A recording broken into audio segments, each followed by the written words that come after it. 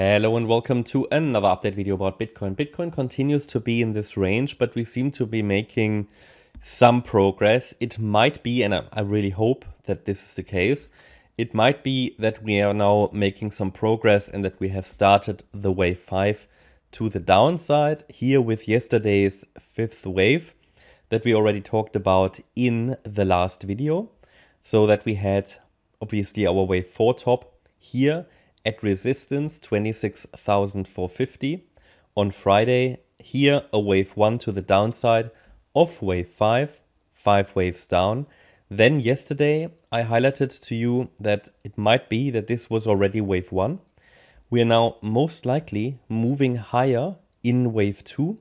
I gave you resistance between 26,020 and 26,270. That first resistance level there has already been reached, the 50% fib level. Then I told you that we'll likely see a B wave, which would be the next retracement. That happened, and ideally the B wave low is in. Yeah, what could be what could be evolving here is a flat structure. I think the what I have labeled as A wave looks like a 3-wave move. So the B wave, sorry, the B wave can be quite deep. We should not be surprised if the B wave overshoots to the downside. Okay, it reached the 78.6 fib level. It could go down a little lower, just saying. So I leave it on the chart like that. Support, yeah. Maybe want to highlight the color, different color. So let's select the right one. So we want to add the 88.7 and 1.38.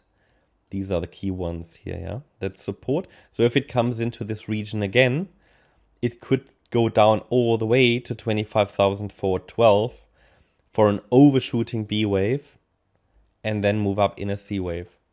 And for the C wave, yeah, resistance remains at 26,020, then 26,120 and 26,270. That would complete wave 2. Okay, if we say that the B wave is in, which it could be, then we can also calculate an ideal target for the C wave. So we do that by taking the length of the A wave, then we go to the low of the B wave, and the very first key target that we're watching for is the 100% Fibonacci extension. That's at $26,090. I'm going to add that to the chart.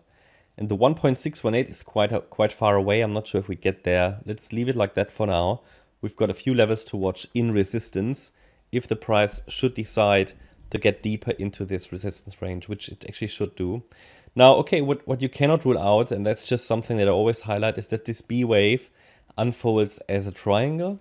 And it might go that way. And the reason I'm saying that is because what is currently happening there from the lows seems very corrective as well again. So it could either be that the B wave is resetting a little lower eventually, deeper into support, or it might actually evolve as a triangle. But it's too early. It's too early to really talk about a triangle. But we'll see.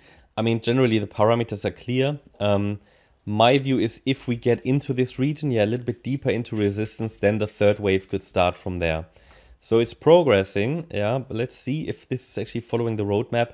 Obviously, again, what I have to highlight here, this is really micro counting. Bear in mind, this can change. I cannot rule out that we are still in the correction, that we're still in the wave 4. I don't think we are. It would be too large for a wave 4.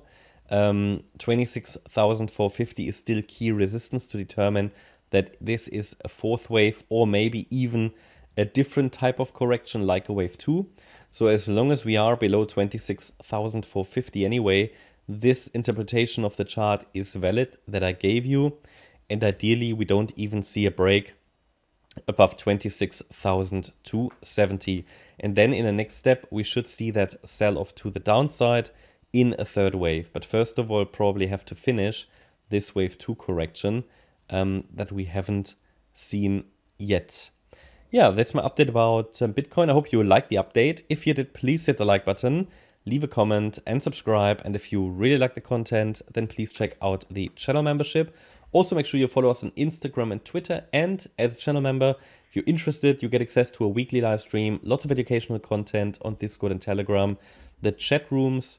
As a gold member, you get additional market updates and everybody gets plenty of educational content. Thanks a lot for watching. Bye-bye.